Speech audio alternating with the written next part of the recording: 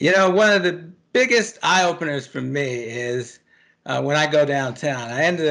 I seem to go downtown about once a week, usually to move supplies around, going to different agencies.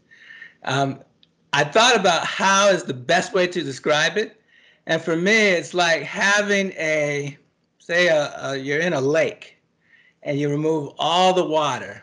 But before you remove the water, you say, everybody who's able to get out, get out. And then after removing the water, everyone who's remaining, that kind of represents homeless people. Those who don't have the ability to get out, who can't get out on their own, who need some help to get out. And without our help, they're basically stuck in a waterless lake, always relying on those who have helped them in the past. Because for some of them, there's really no difference.